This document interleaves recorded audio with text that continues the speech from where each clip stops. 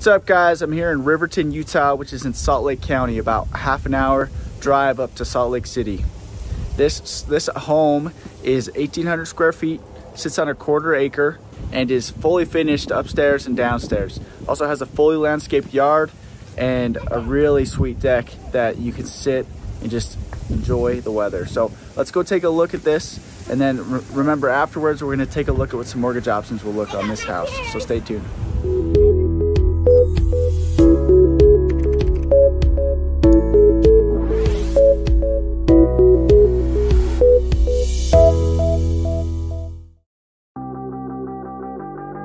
When you're running out of luck, need to get unstuck, so go off. When you're up against the wall and you cannot fall, so go off, go off, go off, go off, so go off, go off, go off, go off. When you're running out of luck, need to get unstuck, so go off. When you're up against the wall and you cannot fall, so go off, go off, go off, go off, so go off, go off, go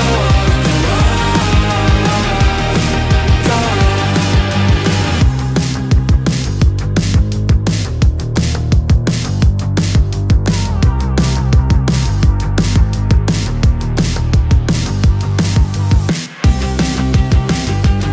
When you're running out of luck, need to get unstuck, so go off. When you're up against the wall and you cannot fall, so go off, go off, go off,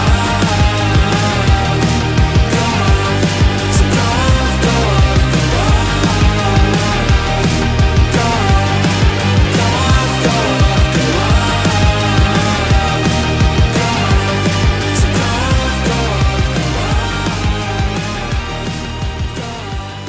go off. So purchase price of $490, down payment at 5%.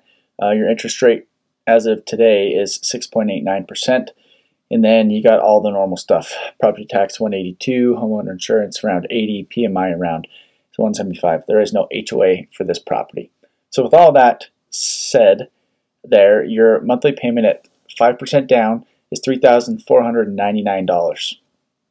Okay, so that's $24,000 down. Now, if we drop it down just a little bit, save about 10 grand there. PMI is going to go up. Just call it 225. 3614 is the adjusted monthly payment there, and it's again about 200 give or take dollars more a month, but you save about 10 grand in down payment costs there. Now we jump up to 10%. That doubles our cash outgo from the original, so it's an additional 24.5. That'll drop our PMI. Let's call it 90. Okay, and that drops payment from the original about $150, $200, right? So, but that increases our cash outgo by 25K. So you're putting just shy of 50,000 down there. Now, if you go up to 20%, and we drop PMI all the way off,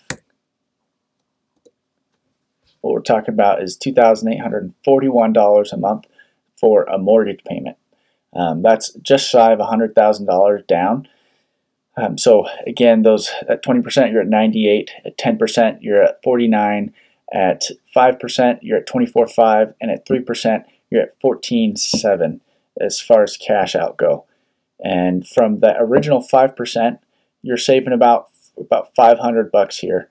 $500 to $600 here on your monthly payment. So what's it worth to you to save $500 to $600 a month, or put about $50,000 less, or sorry, even more than that, about $70,000 less down on the house?